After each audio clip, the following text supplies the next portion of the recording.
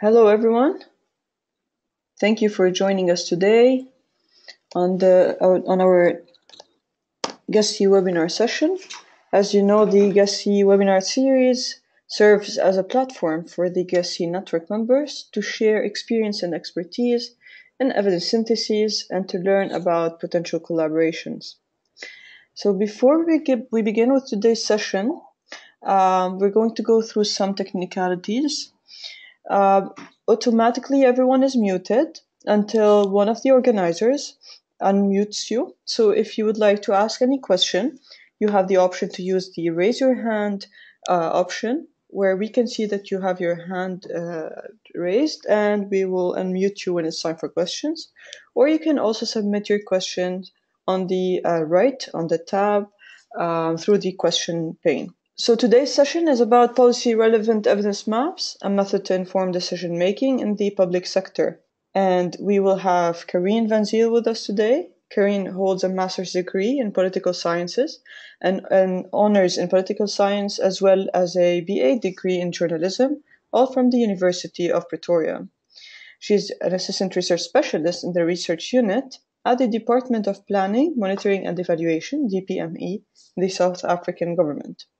Since she started at DPME in October 2016, she has been involved in focused research work related to evidence-based policy decision-making, which includes systematic reviews and the development of evidence maps to inform important policy decisions in the department and government. We also have with us Laurenz Langer.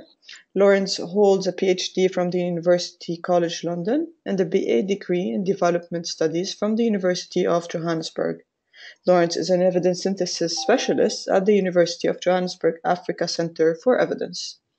Laurenz leads ACE's work in supporting national government decision makers in South Africa to integrate evidence from research syntheses, such as evidence maps, systematic reviews, or meta-analyses, in the formulation and design of public policies and programs. He has supported the South African Department of Planning, Monitoring and Evaluation for 2 years in their production of 3 evidence syntheses to inform national policy. Laurenz and Carin, we are very excited to hear from you. Brilliant. Thank you so much for this, Tamara, for the introduction. Just getting the technology sorted here. I hope you can see my screen Yes, it's properly now. Yes, so good morning, good afternoon, good evening, depending on where you are in the world. I'm Laurenz from the Africa Center for Evidence, and I'm sitting here in Johannesburg with Carin from DPME, and we're very excited to talk with you today a bit more about policy-relevant evidence maps, which we think might be quite an exciting methods to inform decision-making in the public sector. So I think we have 40 minutes to give you our input, and I'm looking forward to the Q&A for 20 minutes afterwards. So to just give you a bit of an overview how we will structure our 40 minutes of the presentation. So I will start us off now with a very short high-level background introduction to evidence mapping, and then hand over to Carin, who will give you the heart of the presentation, who will show you the exciting evidence maps that DPME has produced, the functionality of the evidence map, as well as how it's been used for policy decision making. And after that, I will then wrap up the session for 10 minutes to give you a bit of reflection from a methodological point of view, from a systematic viewpoint of view, and what the adaptations were in the process of developing the evidence map, in particular in relation to policy relevance. Just before we can get started, it would be really lovely for us to just have a quick indication of how many of you have heard about evidence maps before or have done one before, so we kind of can see the familiarity with the methodology. Okay, so we see that actually a minority of you have not done an evidence map before. But I think, as I will elaborate a bit more just now, that's not necessarily too surprising. I think it's fair to say that evidence mapping is a new methodology in that regard. And I will give you now, for those people in particular, a bit of a high-level introduction to what evidence maps are and how they fit in relation to systematic reviews. So evidence maps really is a bit of the new kid on the block when it comes to systematic review and evidence synthesis methodology. There's there's quite a few organizations who are currently doing them, ranging from the International Initiative for Impact Evaluation to CAMPL, to the International Rescue Committee, DFID, DPME, and many others. And because of this plethora of organizations doing them, we also really, the evidence maps we see take a lot of different forms. So there can be a heat map approach, as you see here. It can be an intervention to outcome mapping of the evidence using bubbles to visualize the size of the evidence as 3IE here. It can be in an Excel spreadsheet, as here in DPIT example, or it can be on the software that DPME is using, which is merging some of these. So there's really quite a few of different approaches out there. There's a diversity of approaches to visualize evidence maps, and yeah, quite a few of methodological innovation going on. And that also relates into, I think, a large number of people engage with evidence maps. So, for example, there's a recent global evidence synthesis and other evidence synthesis events. There were panels on evidence mapping, a small breakout session. So there's quite a conversation going on around evidence mapping, which then also relates on people writing about evidence mapping in for more academic audience. So two really good introductory paper, for example, Albert Bertie Snilsvit and Ismail Mikhaili, which I think, if you're interested in a more academic background, give a really good introduction to evidence mapping. Interesting point here for us in particular is that evidence maps really do feature across sectors. So systematic reviews sometimes dominate a bit in healthcare, on the health policy making sector, but we do see evidence map popping up in a lot of different sectors, from international development to education, social care, etc. But to just be very clear from the onset, for Carin and I, how we position ourselves, we are concerned with evidence mapping in one particular setting, and that is the public sector decision making. So not necessarily approaching this from a research or an academia perspective, but from a public sector perspective. But also just as an acknowledgement, I think the methodology we are talking about has most been informed by 3IE's approach to evidence gap maps. So now in the next 5 minutes, I really just want to position evidence mapping quickly in the wider evidence synthesis field. So we see evidence mapping as part of the family of evidence synthesis. So they belong into the same research methods as systematic reviews, rapid evidence assessments, etc. And just so when we think about evidence synthesis, it's really for us about getting to grips with a body of knowledge, or using the analogy here, a crop of knowledge. So you can see in the picture in front of you, we see the different crops, which are our primary studies. But for evidence synthesis, we assume that these primary studies need to be collected and harvested and structured in a transparent manner, so that we can then look into what do we learn from the field of knowledge or the body of knowledge. So evidence synthesis to us really is about the transparent and structured collection, appraisal, and synthesis of a body of knowledge. And we see evidence mapping fitting into this spectrum of different ways or different methodologies to collect and organize a body of evidence or body of knowledge. So if we start from literature reviews all the way to systematic reviews as the gold standard of evidence synthesis, we think evidence maps fit in that spectrum of methodologies in that regard. So there are a method to collect and make sense of a body of knowledge. So within evidence maps themselves, as with evidence synthesis methodologies in general, there's quite a diversity, and evidence maps can take many different forms and many different purposes.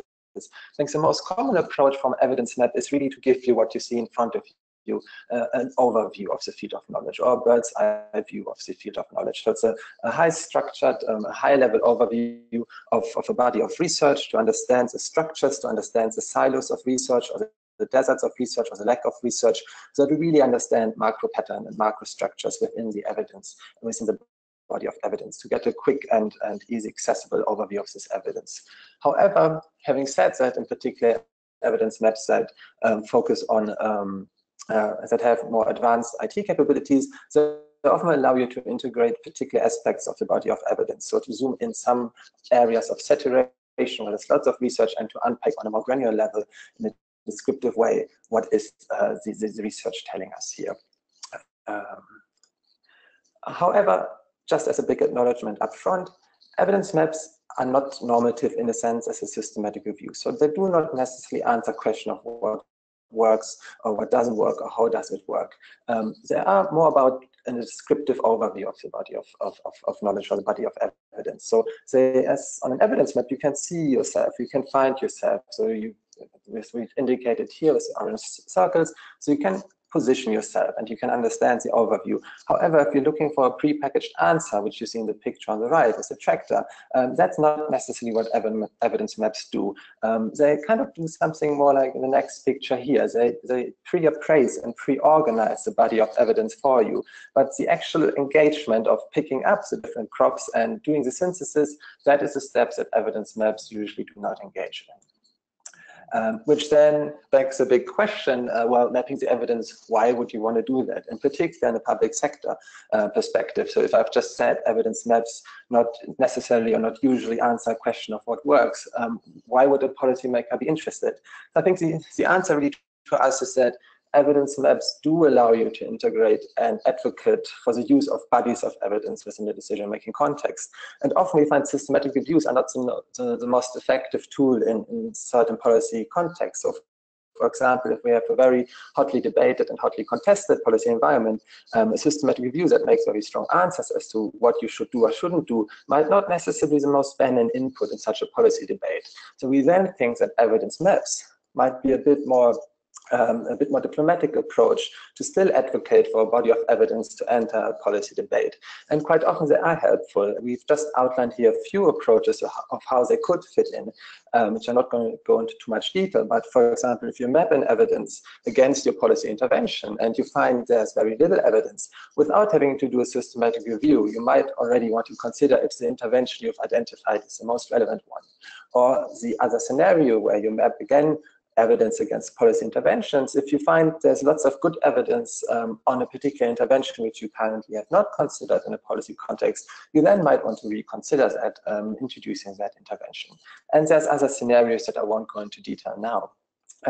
But so just to, I think, sum up my quick introduction here, why we think evidence maps might be useful in a decision-making context is because they do support the consideration of bodies of evidence. And I think this is really the point in terms of advocacy, how we would position bodies, evidence maps in relation to bodies of evidence. And so I will now hand over to Carin, who will tell you much more about the practicalities of how they've piloted a program of work around using evidence maps to get to grasp with a body of evidence. Hello, everybody, and thank you, Laurenz, for that.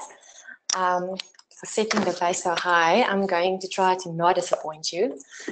So my job today is to just demonstrate to you the functionality of the evidence mapping tool that we have developed in the Department of Planning, Monitoring and Evaluation, and that is DPME. I will give a brief introduction followed by background information on how we came about in developing our first evidence map on human settlement. And thereafter, I will show you what our evidence map tool looks like on the front end as well as the back end, or as we call it, the EM Capture platform. And then to close off, I'll just say a few words on how we're using evidence maps in the department as well as the plans we have moving forward. So just as an introduction, there's always been a bit of a challenge around policies, as I'm sure you know, around the development and then the implementation, and then the science behind it. As we know, evidence is required, but where does government fit in within this evidence space? There is an increased need for policy relevant research, but where do we find it? Who is producing it, and how is it being used? Now, within the knowledge economy, there are three systems: that of science and innovation, that of indigenous or local knowledge systems, and then the system of policy and decision making, and that's where we are. So yeah, just to give you a bit of an overview on the context that we're working in. Within the DPME currently and in the presidency since 2003 via the Program to Support Pro-Poor Policy Development, that's PSPPD, evidence-based policy making has been championed as a methodology to bring evidence into the policy making space. Now, this is an integrated model that you can see here of the policy cycle with the types of evidence needed at each section of the cycle. The guys at the department use this model to train senior government officials and policymakers on evidence-based policy making. But as we know, there is a tendency to go straight from agenda setting to planning without understanding root cause problems and without looking at a range of evidence through synthesis methods or investigating what the various options are before planning. And as we all know, this can have negative consequences. Right. So to give you a background on the evidence mapping in DPME, Our journey on the evidence mapping path started during a policy moment in 2015-16, when the reviewing of the white paper on human settlements was on the table. So by following a co-production model where the department's research unit and sector specialists work closely with experts from outside, an evidence map was developed for human settlements. I'll talk a little bit later about the National Development Plan, but human settlements is contained in Chapter 8 of our NDP. So a framework was developed, which you'll also see later, that consisted out of interventions and outcomes, and this formed the skeleton or the matrix of the map. As with all of our projects, it was linked to government's 5-year strategic framework and the National Development Plan. That's the NDP. Okay.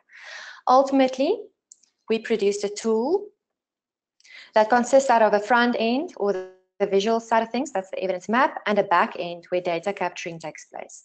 And this also allows continued on in this journey with evidence mapping in other fields such as education, a study around building a capable and developmental state in South Africa, and then the National Spatial Development Framework, etc. And I'll give a little bit more detail on this in my last slide. So without further delay, I want to go into the exciting, interesting part, and I'm going to show you some slides to give you an idea of what this map or tool looks like. So this is just a snapshot of the map and what it looks like on the front end. You are able to scroll up and down and left and right. And just to also give a heads up or for your information, currently this map can only be accessed from our internal server at the department, while we're still working on user access restrictions, etc. So I'm going to talk a little bit about what this map can do and how we use it. Just for maximum view, I've minimized the part on filtering, but I'm going to get back to it now, just to give you a clearer view of what the map looks like. Unfortunately, I can't give you a full view, so, but you're able to scroll up and down and left and right. Okay, so you will see that in the map there are bubbles, cells, rows, and columns. On the left-hand side, or on the y-axis, going down, there's a list of interventions. Okay, so this is the human settlements map, all right? These interventions are divided into those related to housing and then those related to human settlements, with state and non-state interventions in each, and then those interventions divided into financial and non-financial, which in turn have been divided further into sub-interventions. And then at the top row, or the x-axis, whichever way you want to call it, there are listed outcomes and sub-outcomes. This structure underwent a lot of detailed discussions by the research team and the sector specialists. And the actual content of the map, or where the evidence lies, is shown in the bubbles. Now, just to give you a little bit of information to remember later on, I'm going to come back to it. When you look at the outcomes, main outcomes have identifiers. Okay, now I'm going to refer to this when I show you the capture end. They have unique identifiers. Their unique identifiers would be the parent identifiers of the sub-outcome under it, and so on and so forth. Okay, I'm going to get back to it. It's going to make sense, promise.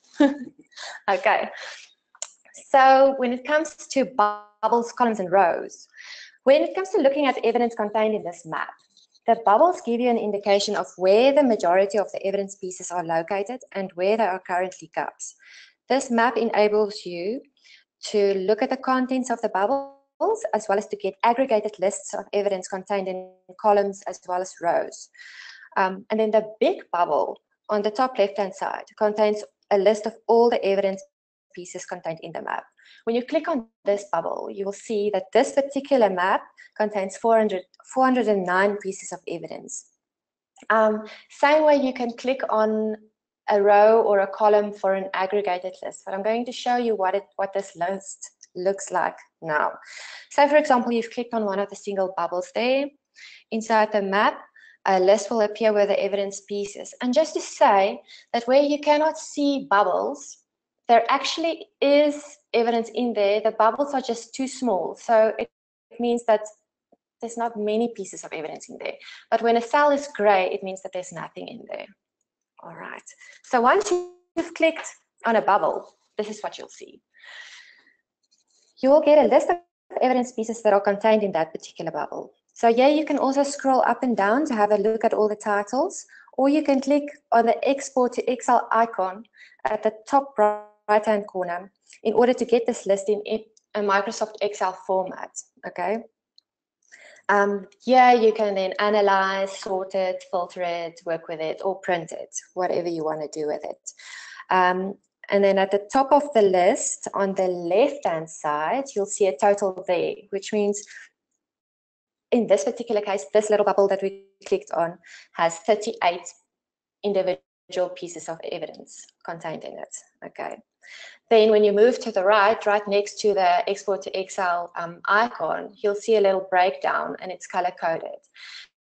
Gray means gray literature, which means this bubble contains 35 pieces of evidence from gray literature, and then 3 formal literature searches, of which 2, when we did a critical appraisal, 2 have been deemed strong and 1 is a little, well, you have to be a little bit careful, it's not that strong. So that's what that means. Green means strong, red means weak, and then gray means gray literature.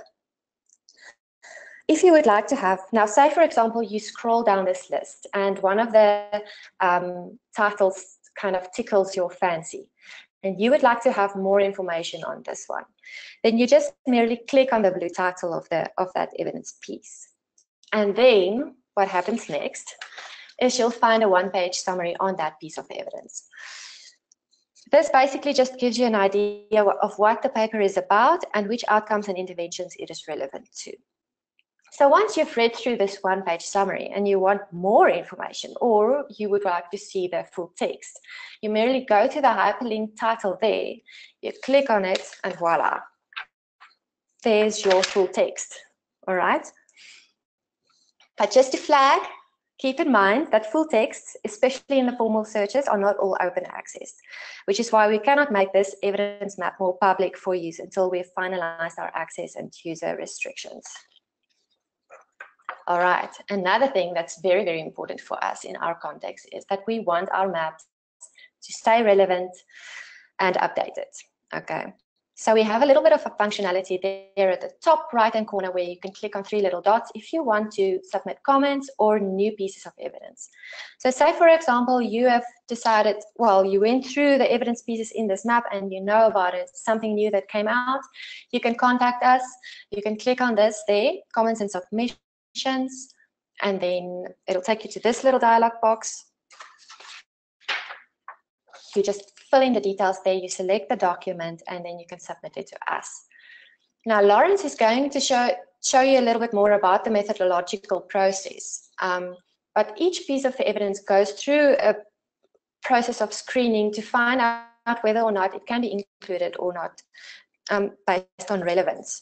So this piece of evidence will not necessarily just automatically be added to the evidence map. It will undergo the same process. Okay, and then just one last thing on this front end.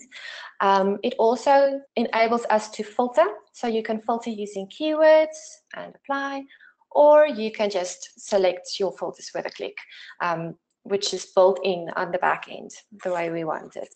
Okay. Now, when it comes to capturing on the back end, we get guided in terms of what we capture. And in this case, we used a PICO summary. For those of you who do not know, PICO stands for Population, Intervention, Comparator, and Outcome. And this just basically guides the whole data capturing process. Now, from here on, I'm just going to give you a quick glimpse of what our evidence map capture platform looks like at the back end. And this is where the magic happens, as I like to call it. But many people might not agree with me by the looks of this. Okay, so this is what it currently looks like. Each and every piece of evidence in the map gets an automatically generated unique identifier. So when one element gets linked with another, we use parent identifiers. Remember what I told you earlier? For example, an outcome will have a unique identifier, which will also be the parent identifier of a sub-outcome under that one. Now there at the top on the right-hand side is what we call a little transaction table. This is where the evidence pieces get placed in different cells per interventions and outcomes. This is done with the identifiers or the unique identifiers of each of the relevant outcomes and interventions in each case. Now, as you can see, this looks really busy, complex, and maybe a little bit messy, especially for someone who has to do the data capturing. All right. And that is exactly why our IT guys are currently working really hard towards making this a little bit cleaner and more user-friendly, like this. Okay, so this is our new look, and it's still in progress, but we're very excited about it because it enables us to search, it enables us to do a whole lot of other things. There's no more unique identifiers to keep track of, and it's just lovely. All right. So when it comes to the actual use of this evidence map, we consider the need for evidence synthesis within the policy space. There, firstly, is the danger of a single study that we need to avoid. Merely looking at one single study would not be sufficient when it comes to making policy decisions on an area that affects the lives of an entire population. New knowledge and patterns actually rest in an area, in the totality of evidence. So we need multiple evidence pieces. Okay. Thirdly, we need evidence synthesis to address complexity. We need to understand contexts and have access to relevant information in order to inform policy making that should support positive social outcomes. And then fourthly, we need it in order to be pragmatic. Policymakers, as you can imagine, do not have the time to access, appraise, and read all evidence on a certain topic.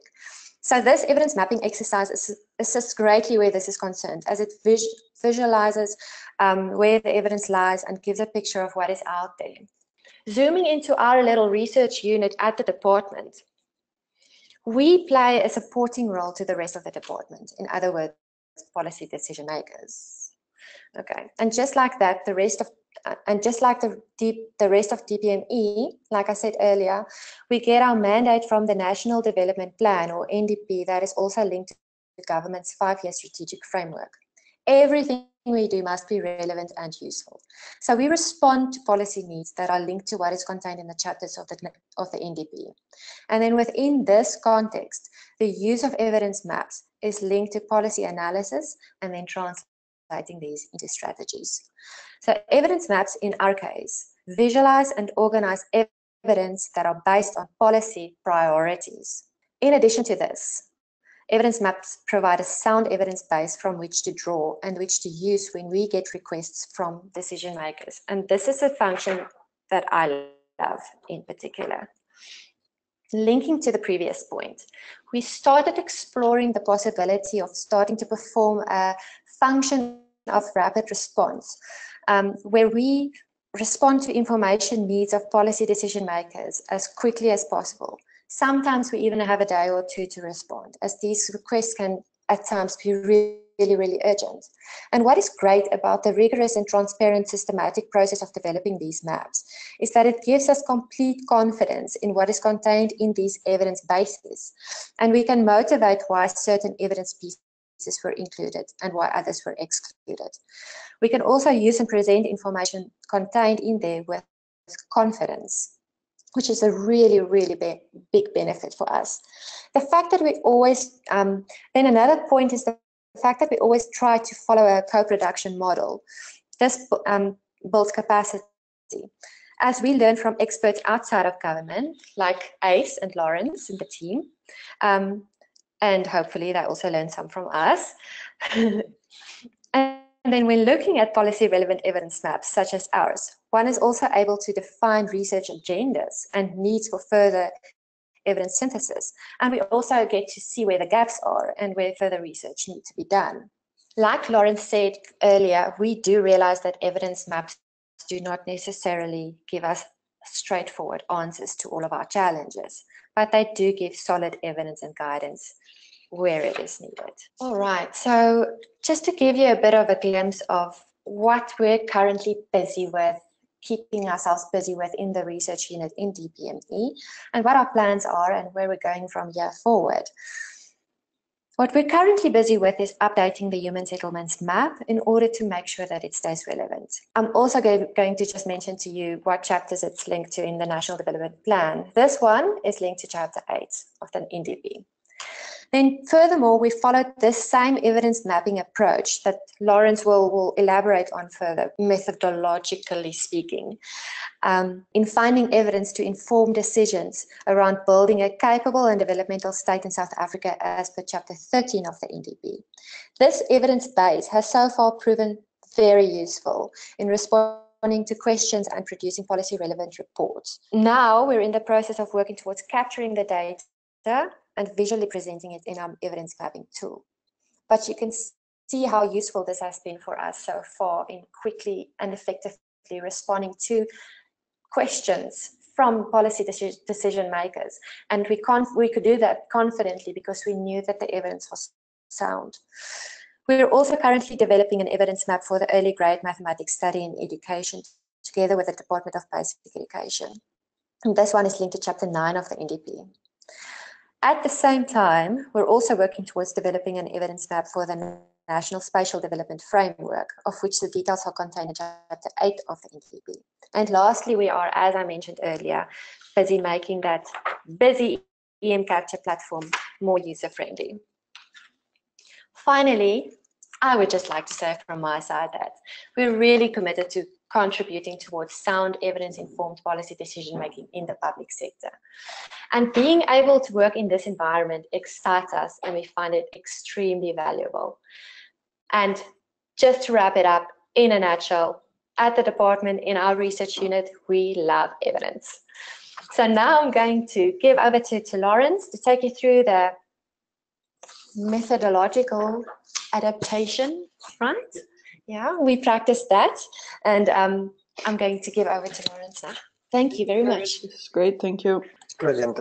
Thank you so much, Carin. I think Carin has done an amazing job in showing you how DPME's beautiful evidence map do look like and the functionalities behind the evidence mapping tool. So I really just want to wrap up now in 10 minutes from a research synthesis or systematic view perspective, just highlighting some of the major adaptations that took place. So in particular for our methods audience. So that will be the next 10 minutes with me. So I think before I really start going in a bit more detail on the methods, so the 7 steps behind DPME's evidence maps you can see now at the moment in front of you. I think just important what's the flag up front is that DPME's policy relevant evidence maps do go through a rigorous and transparent research process, as you would expect from any evidence synthesis of a systematic view or 3IE's evidence gap maps. So the principles of systematic reviewing are not compromised to an extent where we would not put it as a research method forward. However, working in a policy context, there was a need for us to work together and to open up each and every step of traditional systematic reviewing and to integrate, are they relevant to our context, to decision-making needs, and what are the pros and cons of traditional systematic reviewing approaches. And in that working together, I think we really try to balance 3 aspects. That was first the technical rigor of the research process, but as much as the relevance to decision makers, as well as whether or not the final product, the evidence map, would be legitimate within the decision-making context. And this particular way of working together to adapt and iterate on research steps for decision-making context, that really only was possible through the co-production model that Carin has alluded to. And I have a final slide on that. It's slightly beyond the scope of this particular presentation, but the way we worked together in a way did allow us to do these adaptations, and we don't think it would have been possible without that particular co-production approach. And it's just also to flag up front, the end goal of this exercise was not to publish a research report or an academic paper. It was to develop a tool that does allow DPME to integrate and engage with a body of evidence. So that's why there's not necessarily a publication on it yet. It's probably forthcoming, but it's not a static research output. It's a vibrant and up-to-date decision-making tool. So yeah, having said that up front, so there are 7 steps behind the DPME evidence maps. Some of them will look quite familiar to a systematic review audience, and I will, after this step, just highlight 5 key adaptations that we think was the most crucial one. So step 1 is developing a policy narrative, which you would see is not necessarily what you do in a systematic review, and I'll comment on that a bit more in the next slide. But having the policy narrative is kind of the essential outline of how the evidence map can be used in a decision-making context. It's a diagnostic of where's the space for an evidence map within current policy debates, and having identified that space, how do you get a product like an evidence map into this space? And it's kind of, the step is completely driven by the decision makers themselves, and it then informs all future research steps associated with the evidence map. So it does provide the guideline or the framework for the further research steps, which then are a bit more traditionally what you would expect from a systematic review. So step 2 is to decide what is constituting policy relevant evidence, which is closer to defining inclusion criteria. So the emphasis here really is on policy relevant evidence in terms of setting the criteria. But then we go into a systematic and scientific search for evidence, both of the gray and of the academic literature. Having screened, identified these, we go into the typical data extraction, and then from there move into the critical appraisal stage, which not necessarily all evidence maps do, but we have so far done it within the evidence maps for DPME. And the point here really is about appraising for both the methodological trustworthiness of the primary evidence as well as the relevance to decision-making context. And then having done that, kind of having in a systematic and transparent manner, get to grasp with the evidence base, we then move into the presentation and visualization of the evidence base itself, which Carin has shown you quite a few slides on how it looks like for DPMEs, for software in particularly. Step 7 is then coming back to the policy narrative and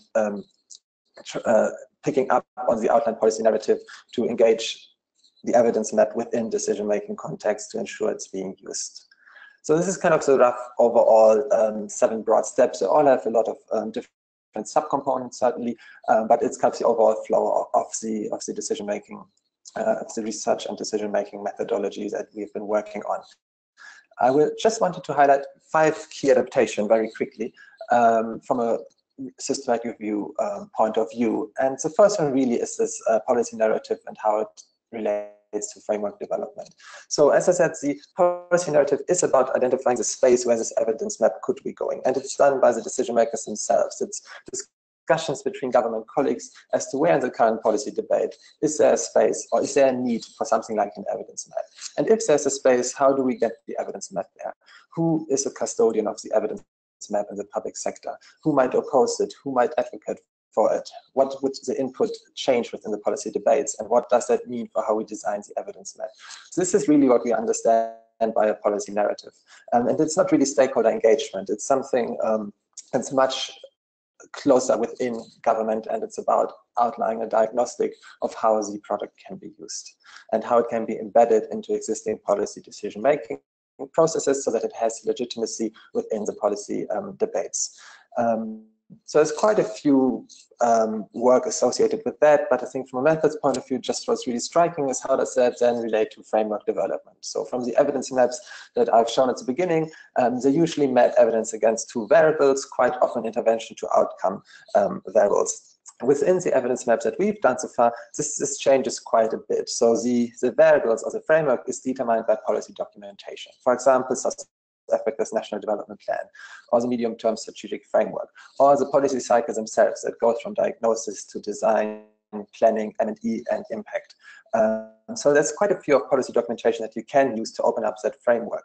And to just show, particularly in the slide now, what that meant for the first evidence map on human settlements, that roughly what was in an intervention to outcome thinking, it meant quite quickly that the interventions were immediately defined by existing policy instruments and programs. So we use the existing white papers in the policy space to identify what are the policy mechanisms and instruments that are being used or being considered to be used. And this then defines the programs that were populated for the evidence maps.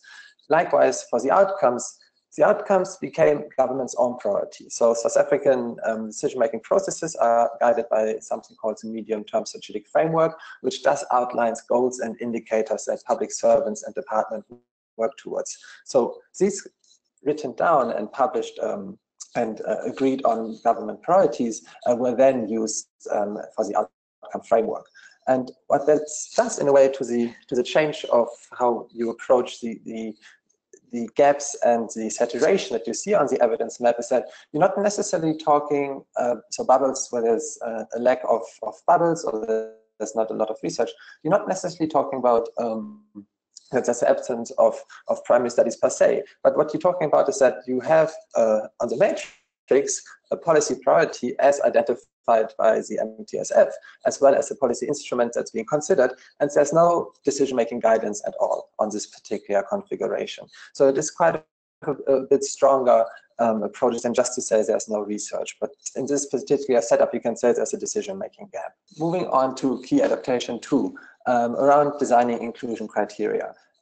As Carin has alluded to, we actually did use the established PICO frameworks for systematic reviewing, but we needed to open them up to not just look at a structured and transparent manner in which to include like technical research documents, but also to design inclusion criteria for relevance and legitimacy, which made it slightly more tricky to have clear and defined inclusion criteria. And one of the key adaptations in that regard, in particular how it relates to relevance, was to adopt a multi-tier approach to setting inclusion criteria. So when the decision makers came around the table to think about, well, what needs to be in this map for the map to be relevant, it became quite clear very quickly, for example, that we needed to be more inclusive for evidence from within South Africa than we had to for evidence from international context. So there were two different set of inclusion criteria to ensure that the most relevant evidence, the evidence from South Africa and comparable context, was prioritized. Likewise, just a point on legitimacy, it was quite clear that the inclusion criteria had to be designed in a way that the evidence that was already in the policy domain is being included within the evidence map. Because if there is a government report that has high currency, maybe even the minister talks about it, if we produce a map that is missing these reports, well, the voice of the map or the legitimacy of the map in that particular context is lost quite quickly. So that was another consideration for the inclusion criteria. Moving on to just give a quick thought on how the search for evidence did differ slightly. I think the big point here is really that you're searching not just for one output, the one evidence map. You're searching to develop an evidence base. That means as much as you need to include and search for evidence on current policy priorities, you might want to consider there might be a change in administration, there might be a change in policy priorities. Therefore, the search needed to become much broader to take into consideration the idea of developing an ongoing and sustainable evidence base that we need to be able to come back to if there are change in policy priorities, which then has a lot of practical implications for how you index and conduct the search, which I'm not going to go into, but just to flag that up front. And also just to quickly flag that we had a really interesting experience with a snowballing search using a government mandate. So in systematic reviews that we produce from an academic context, we often find if we contact authors asking for additional data or studies, we don't get much back. In the first evidence map, we were overwhelmed. So DPME wrote an official letter asking academics to please provide evidence. And we got over, I think, 3,000 different citations through CVs, through PDFs. So we were completely overwhelmed. It was a very positive experience to us, actually. And then just the second last adaptation to quickly point out on extraction and appraisal. So the extraction really became not around data extraction to prepare a study for synthesis, but to extract for policy context. So Carin did show you the filter functions on one of her beautiful slides. So with the filters, you can do quite a bit. You can tailor the evidence maps to different contexts. For example, in South Africa, you could see the evidence for just one particular province or just one particular housing policy in one particular rural or urban context. So when we looked for how to design the data extraction, we really thought about, well, what would decision makers want to tailor the evidence maps they see in front of them for? And this then became the guiding principle for the data extraction. Yes, I think we lost Laurenz and Carin, so I'm just trying to connect them to again. So please hold on 5 seconds. Tamara, I think we might be back. Okay, great. And just on appraisal, just really to flag the points that we did not take about that. Okay, I heard myself talking. Am I back in real time right now? Great, yes. Okay, brilliant. Yeah, I'm almost done. Probably that was a sign that I should be quiet now. But just to say, we need to be flexible around visualization and use. So the second evidence map doesn't have a map to it. but the data sets, the developed evidence base was immediately, there was a policy moment and it was relevant to that moment. And we then prioritized getting the evidence base on point rather than going to the beautiful visualization, which kind of sums up the idea that this is not a static product or one input research output, but really we're going towards developing an evidence base and knowledge management. We thought a bit about different applications, but I think just in the interest of time, I will not go through them. But yeah, when we had a brainstorm with users of the evidence map on a validation reflection meeting, we came up with 8 different functions, how it might be applied. And yeah, so then just this slide is really just to flag that there's a whole different component to the methodology around co-production and public sector governance and management of how we work together that is outside the scope of this presentation. We're very happy to talk about it more in the discussion. Also, you can email us. We'll also be talking about this work in a lot of detail as the Evidence 2018 conference in September in Pretoria. And there's a body of work that the Africa Evidence Network is connecting around mechanisms of evidence use more widely that this is featuring into too. So I think that's it from parents and my side. And yeah, just to say thank you very much for listening to us. And it was really lovely to have the opportunity to present on this work together. Thank you so much, Laurenz, and thank you, Carin. This was really wonderful, and you're doing a wonderful job. And the slides were very well explanatory. And so let's see, does anyone have any question or any comment? So, Laurenz, let me ask you, what's the hardest part that you think is when conducting an evidence map? I'm just repeating the question for Carin because we have one headset so she can chip in too. So Carin, the question is what might be the most hardest or challenging part? So I might just respond from a research perspective. I think for us kind of as methods geek to let go of systematic review of our set approaches of how we do systematic review and to be challenged on each and every step. Is this relevant? Is this going to decrease the voice or the legitimacy of the evidence map in a policy context? So that was quite challenging to me personally. Just you've done certain research steps a million times and you think this is it, this is how you should be doing it, and then sitting together and having to acknowledge maybe in different contexts this is not it. That was personally quite challenging, but also very, I think, rewarding experience. I'm not sure. Do you want to add something on the challenge? Just from my side, I would say since we're working with sector experts and specialists, it sometimes time can be a challenge, and fitting this whole thing into their schedule, getting everybody together and agreeing on a framework can be a lengthy process. But then after that, for me, it's just an exciting process that I'm also still learning about. Great, thank you.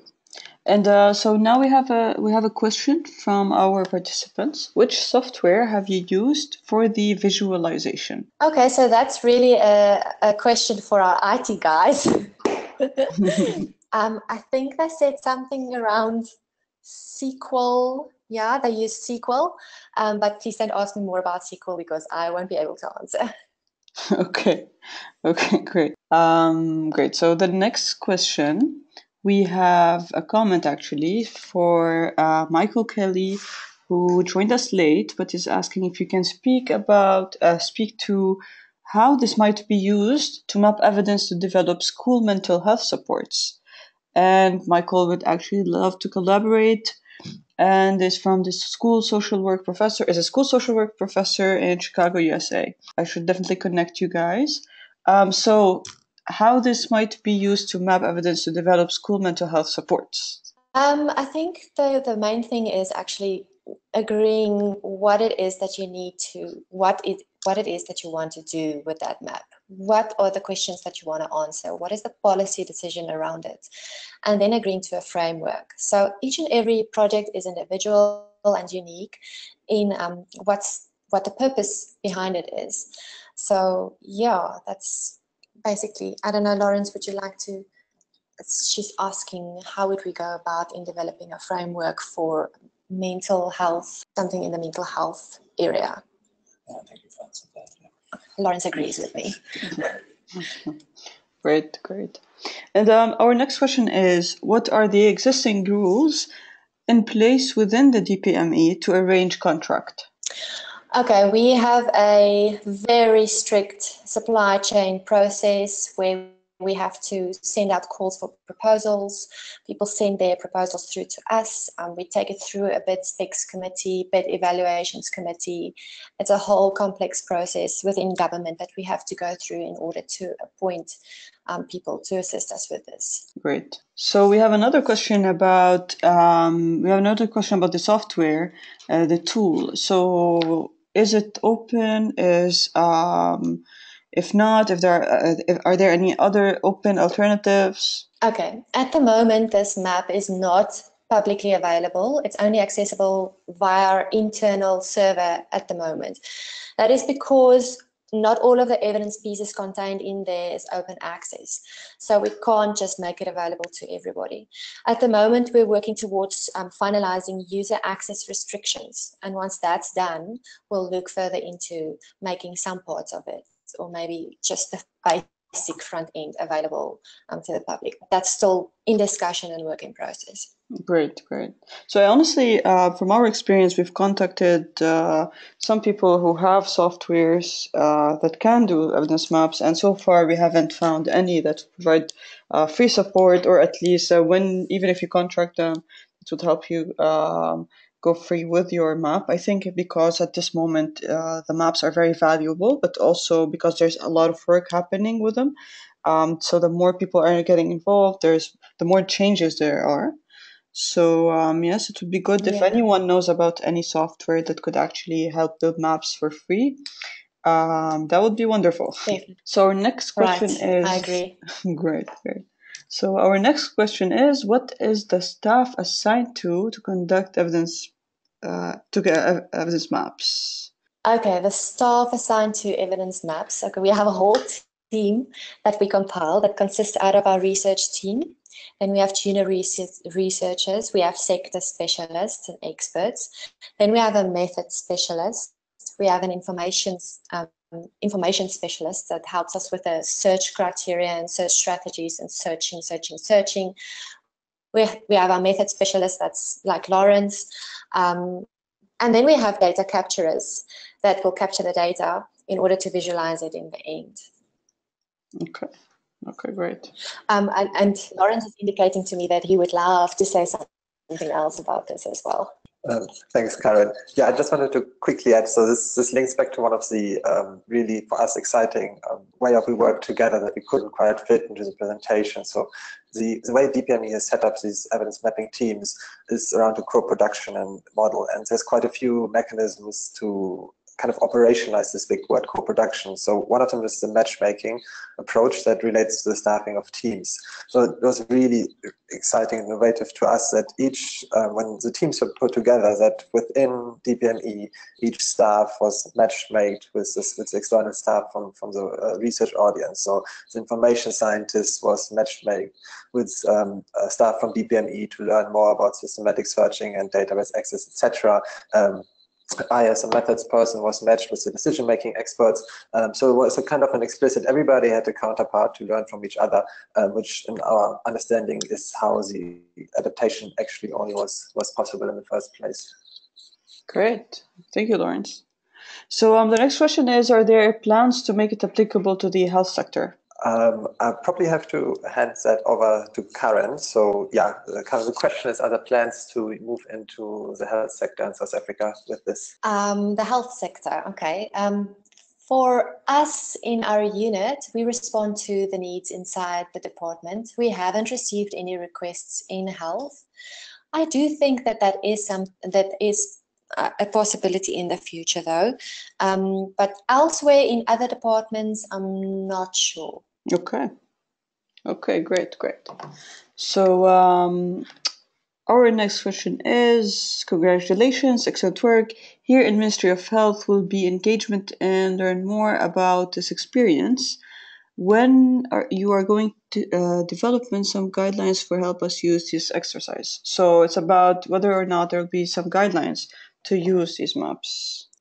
All right, so we do have a primer that we can share that outlines the the process a little bit more. And I think that there's a video as well, yes, that can be shared. Mm-hmm. Great, wonderful. And so 2 more questions before we close. Is there any guidance or other resources that we can access if we wish to develop an evidence gap map for purposes other than informing policy, i.e. for purpose of informing donors to fund research? I think I'm going to hand that one over to Laurenz and then just maybe ask you to repeat the question to him because that was fast. Sorry about that. Okay, yeah, hello, here I am. Okay, so Laurenz, is there any guidance or other resources that we can access if we wish to develop an evidence gap map for purposes other than informing policy, i.e. for purpose of informing donors to fund research? Yeah, absolutely. So I think there's, as I said, there's quite a few people working in this space. So there is 3IE has published, for example, an extensive guidance on how to do evidence gap maps. The International Rescue Committee has just, I think, last month published really good strategic guidance on their evidence mapping program as well. So that's, I think, if you talk an NGO donor sector, those are probably the people to go to. Academic sectors, there's a couple of really good papers out, an introductory paper by Michael Lee that had up. Also in the environmental sector, there's a really good paper by James et al. on evidence mapping. Yeah, so I think outside the policy context, there's quite a bit of guidance, and I also wouldn't say that DPME is not the only governmental partner. I think who's experimenting with this. DFID does it too, so I'm not sure to what extent they have written up guidance, but they might. And from our end, we do have some internal guidance that we're currently updating, and we'll see to what extent that can be made open access or public eventually. Great. So Laurenz and Carin, we have a lot of questions coming in. Is it okay if we stay for 5 more minutes? Yeah, I looked at Carin, she's fine, yeah, absolutely. Wonderful. You can stay for 5 minutes. Wonderful. So the next question is, what would be the difference between evidence gap map and evidence map? Oh, okay, Carin, I think that's for me. The question is, what is the difference between evidence gap maps and evidence maps? Is it okay if I take it? Yes. Okay. Well, I think, so to some extent, there's a lot of semantics involved in these different terms. So some people prefer systematic maps, other people talk about evidence gap maps. There's also policy evidence maps, the term that DFID was using at one point. So to some extent, it's semantics referring to the same thing, but to other extent, there's differences. And so I would refer, if you want a lot of detail on it, in Mikakis Lee paper, she really does unpack the different languages and the different methods behind evidence mapping. And Bertie Snils's paper also has an overview of different methodologies and how they differ. I think just kind of the key differences is around visualization. So there's a lot of mapping programs that like stay at the point where maybe you have an Excel spreadsheet of all the data and you not necessarily have a software to visualize it, and you're just going to writing up a report. So I think that's one big difference. The second big difference is around critical appraisal. So there's maps that don't critically appraise evidence at all. Others only appraise systematic reviews included and not the primary research. And then others do appraise everything. So that's, I think, the second big difference. And then the third big difference is as to what is included. So there's a few mapping programs that actually only include systematic reviews in order to be able to go quicker into synthesis after the map. So if you have a rapid response service tailored to it. So yeah, I think those would be the 3 big things from the top of my mind: visualization, appraisal, and inclusion. Great. And so we're going to take a live question from Pierre. Pierre, can you, hello? Yes, thank you. I wanted Laurenz and Carin, first, congratulations. It was very interesting. You've been quite quick on one of the slides on the many potential use of evidence map. Yes, this one on visualization. So on that one, could you elaborate a little bit more? Thank you. Yeah, just checking. Carin, the question is elaborating on this different applications. Should I do 4 and you do the other thing? Okay, yeah, so yeah, very happy to elaborate. So just the background to this kind of diagram is we had a validation and feedback meeting after the first evidence map, and this was the applications that people saw for the evidence map. So the applications, this is like a thought there might be. So not necessarily saying that we've observed empirical evidence on these applications. So there were 8 in total. So on a high level, I think what Carin has talked quite a bit about is it being a decision-making tool, how it can inform policy design and implementation straight away. So if you have a policy moment, a white paper, people need access to information, how the evidence map features into this. So I just maybe to flag a few of these that were also features is the idea what you see on the far right on the top corner is that it is an organizational tool to raise awareness for evidence-based policymaking in general. So that through the introduction of evidence maps, people are primed to think about bodies of evidence and how they relate to decision-making needs. So not necessarily saying that the output or the product itself is the only thing we focused on, but to a wider kind of agenda change or shift in languages so as an organizational tool.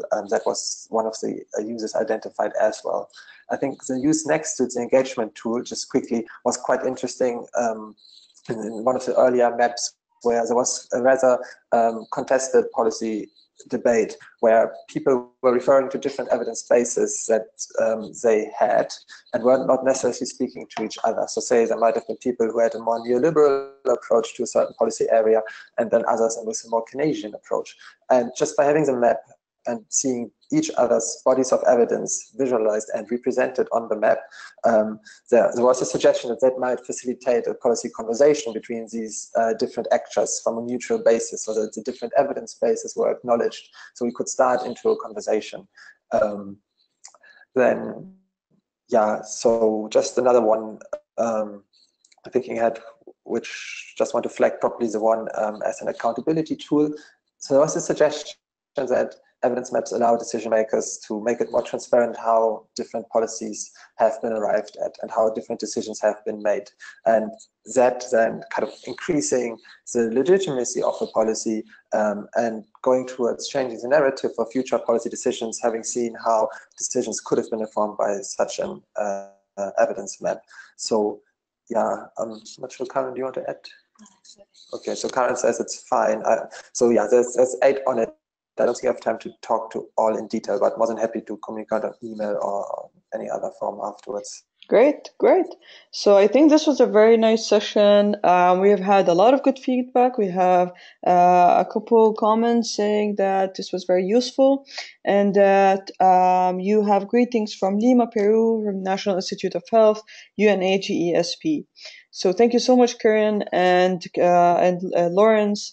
We hope that you enjoyed the session too. Any last comments? No, any last comments just from my side? Thank you for the opportunity. It was really exciting to be able to talk about it to this audience. And thank you so much from our side as well. We really enjoyed it, and Laurenz and I were very excited to speak to you about this afternoon. Great, thank you, Carin. So the recording of the session will be available very soon, within a couple of days, on our website and on our YouTube channel. And if you want a copy of the slides, please don't hesitate to contact me so that I send you the copy of the slides. Thank you, everyone.